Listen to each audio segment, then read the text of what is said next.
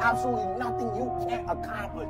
Nothing, I don't care, tests, I don't care what it is. Whatever you're going through in your life, you should feel like you could beat it, all right? The day you become content, the day you stop evaluating yourself, the day you stop growing, the day you stop getting better is the day you die. Is the day the person who's trying to catch you will get you.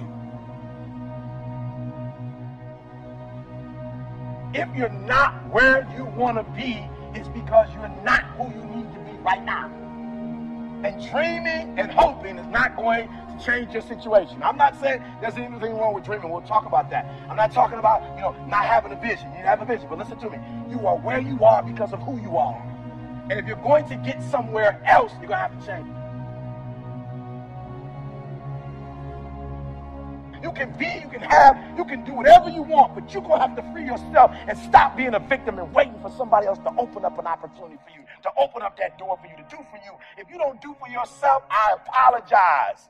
I apologize. I wish they would man up and tell you what they need to tell you. Your boss would say they're sorry. Whoever owes you an apology, but trust me, you might die and never get one. And if you're waiting on that, you might be in a hostage situation for the rest of your life. Your dream will not become a reality until you shift from not important to somewhat important to very important to an emergency. You hear me? Some of you have been knocked out by life, and you got up and saw the blood, and he hit me. Sometimes in life, you have to hit back. It's not always going to be easy. They're not going to give it to you. They're not going to give you success. They're not going to put it on the platter. But if you're willing to work for it, if you're willing to put the sweat, the blood, the tears, if you're willing to earn it, they don't give away Bentleys. They're never on sale. If you want one, you can buy it if you're willing to pay for it.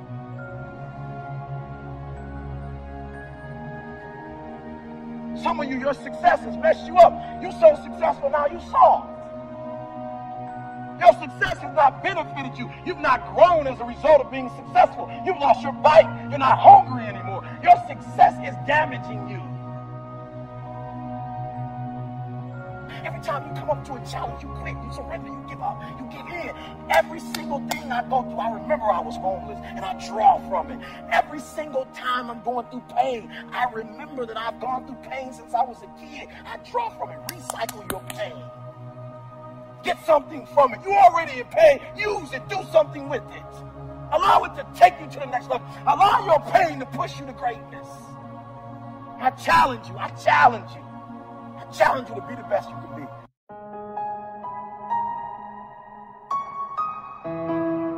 Pain is a strange company keeper. It brings the oddest people together. There's a secret fraternity that exists amongst those who have been in pain that is mind-boggling. It transcends the color of your skin. It transcends your background. When you've been through certain things, you feel for other people who have been through those things because you relate to them. If you've never had anything to die in your life, you have the kind of optimism that is annoying. If you've never had anything to go wrong in your life, I don't like to hear you preach. It aggravates me. It gets on my nerves because your preaching has not been balanced by failure. If you've never had anything to die in your life, don't counsel me because you really don't understand me. Because you don't know why I am like I am until you've been where I've been. If you've never had anything to die in your life, don't sit there and tell me be a man, take it, don't cry. You don't know what I'm taking. You don't know what I'm enduring. You don't understand. Just because you read some books and took a psych class doesn't mean that you're ready to deal with the issues of my life. There's a reason why it happened at this age. There's a reason why it happened at this level in life. It's not a mistake. It's not an accident. And you can never know my successes until you understand my struggles, because my struggles are the pathway that led me into my success. Nothing just happens. I want you to think about the things in your life that seemingly make no sense. Some of them were painful, some of them were hard to bear. Some of them you're going through right now very frightening because you have uncertainty and apprehension and anxiety about what's going to happen out of this.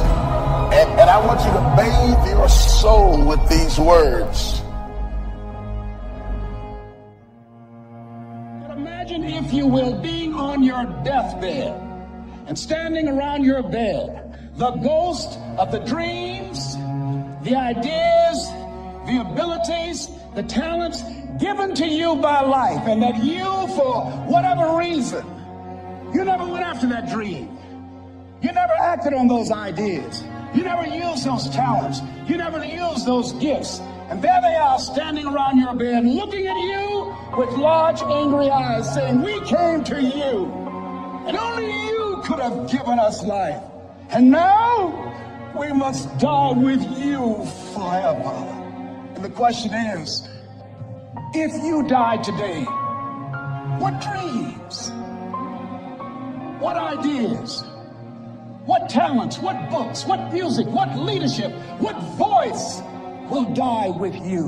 What if you live your whole life only to discover that it was wrong? That it was wrong. That you were chosen to do something else and you didn't do it. Continue to do those things that you know that work for you after you have evaluated yourself in the situation. Continue to move. Stay busy, stay busy, stay busy. Find somebody that you can help so you can forget about you for a moment. See, sometimes the best thing to do is to be. Sometimes you have to just back up and go within yourself.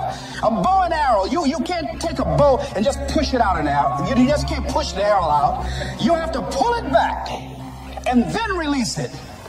Sometimes you have to back up and go within and pray and meditate and recharge your batteries. Go away, clear your head, and then come back and look at it from a different vantage point. Don't operate while you are under the spell or the effect of what's going on. Next thing is that you've got to activate the thinker in you. Don't allow your emotions to control you. We are emotional, but you want to begin to discipline your emotion. If you don't discipline and contain your emotions, they will use you. Your mind goes on automatic. You don't have to force yourself or motivate yourself to think negatively, to be depressed, to hate somebody, to want revenge, to want to get back at somebody, to beat yourself up over the head, to feel loaded with guilt. You don't have to make any effort to do that. Your mind is on automatic. It will do that by itself. But if you want to begin to move into your own personal greatness, if you want to begin to really enjoy a happy, successful, healthy life, you've got to be willing to go against the tide. You've got to be willing to harness your will and say, in spite of this, I'm in control here. I'm not going to let this get me down. I'm not going to let this destroy me. I'm coming back. And I'll be stronger and better because of it. You have got to make a declaration that this is what you stand for. You're standing up for your dreams. You're standing up for peace of mind. You're standing up for health. You want it. And you're going to go all out to have it. It's not going to be easy when you want to change. It's not easy. If it were in fact easy, everybody would do it. But if you're serious, you go all out. Yes, I'm going to turn this situation around. I'm not going to sit back and moan and cry over what happened and what went wrong and who did what. I'm going to do something about this situation. The next thing that is important is that expect things to get better for you, because they are. See, life is cyclic. You're not, whatever experience you're having right now, it has not come to stay. It has come to pass. Not to stay, just to pass. It's just going through. The biggest challenge is to know what's happening. This is a part of this thing we call life. This too shall pass. And maintaining perspective, putting it in perspective. See, a lot of us, because of our limited vision of ourselves, a lot of us who begin to focus on problems and enable them to overwhelm us, we begin to think that we have no options. We begin to believe that there's no way out. There's always a way. Where there's a will, there's away. I'm unstoppable. You've got to make those kind of declarations to yourself. I'm unstoppable. This will not get me down. And if I get knocked down, I'm going to be like Leo Pascal. You said you're going to have some low moments in life, but when you do, you will have high lows. When you work on yourself. What are some of those things that you can do during this period of time? Go for walks. Do some things for you. Just go for a stroll so you can engage in some reflective thinking on life, on yourself, looking and enjoying the universe, smelling the roses along the way. Because you're going to have sometimes low moments when you won't want to get out of bed. You just want to stay there. At times you won't want to come out the house. At times you'll be feeling bad and don't know why. What's wrong? I don't know. It's necessary as you look at your goals and your dreams, it's necessary that you have a strategy and a game plan to change the story that you believe about yourself.